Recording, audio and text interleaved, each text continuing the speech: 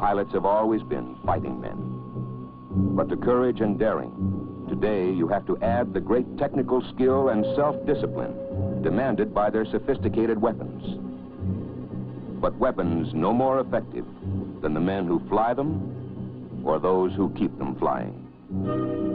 Case in point, combat aircraft are maintained with a dedication that results in flying hours at a rate 3 times normal usage. The line crews understand how much depends on them day after 25-hour day.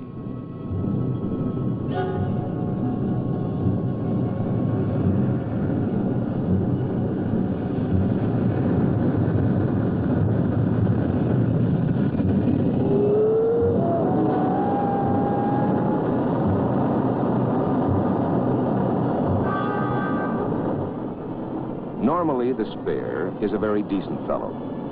But now he's been through the hours of pre-flight details. He can't help but hope that one of the other aircraft will show up with a minor hydraulic leak or a cut tire. Sometimes that happens, but not today.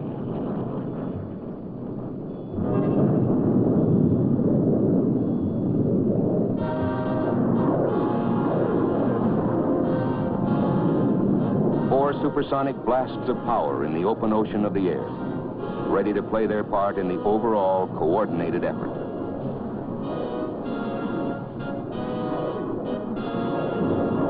There are other flights in the sky. The boys in the KC-135 tankers have been waiting to refuel the tactical fighter bombers en route to their targets. Those KC-135s will keep orbiting in case any of the boys run short of fuel on the way home. The overall coordination is the result of the total planning by the Department of Defense team effort, the Army, the Navy, and the Air Force. Most people will ask pilots the same question over and over. Aren't you scared? The answer is always pretty much the same. Sure, we're scared, until we button down the hatch. We're a one-man sort of operation. We're our own navigator, radio man, radar operator, and bombardier.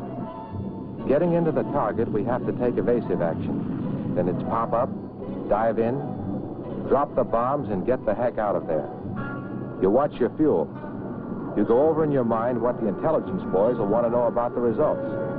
At the target, the ground defenses, all the details. You might be scared when you start, but after that, you just don't have the time.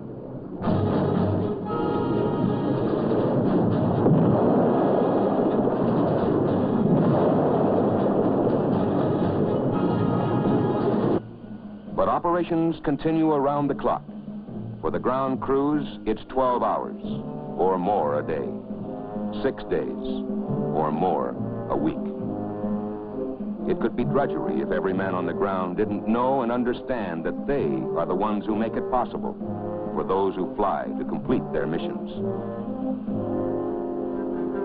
It's about 13:30 hours now, 1:30 in the afternoon of a day like every other day. Another flight takes off on another mission.